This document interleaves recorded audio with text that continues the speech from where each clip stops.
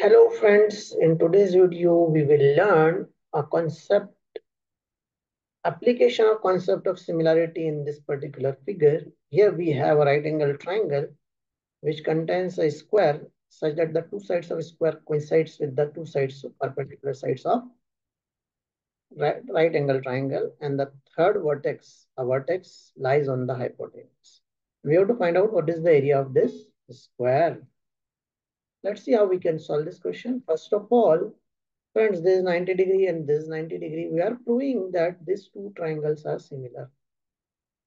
90° and this line are parallel because this is a square, and therefore this angle is equals to this angle.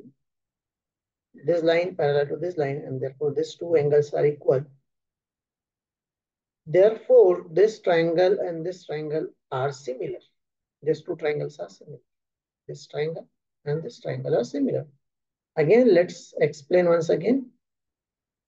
This triangle and this triangle has one angle 90°, and this angle equals to this angle corresponding side angles because these two sides are parallel sides. These are the sides of a square, and therefore they are parallel. These two are corresponding angles. So let's say the name of this triangle is ABC, D and E. So triangle ABC is similar to triangle CDE. Now, when two triangles are similar, their sides are proportional. AB upon CD is equals to AB upon CD is equals to BC upon DE.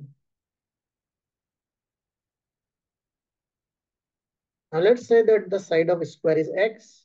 So the value of CD is X. And side of BC is also X because this is a square. And we know the value of AB, which is 3. And we know the value of D, which is 12. So X square is equal cross multiply. X square is equals to 36. The value of X is 6. And directly we got the value of X square as 36. The area of this square is 36. So here, whenever we have to find out the area of this square, and this is the condition given, then simply multiply this two. You will get the area of this square. And to find out the side of this square, just find out the square root of this number.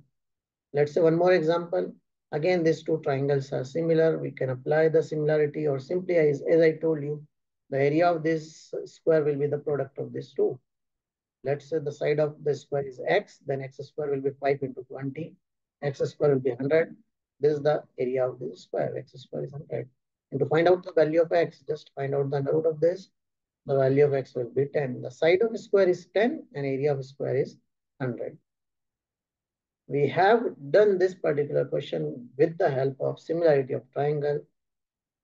Friends, try to solve such questions. I hope you like this video, like our videos, and subscribe to our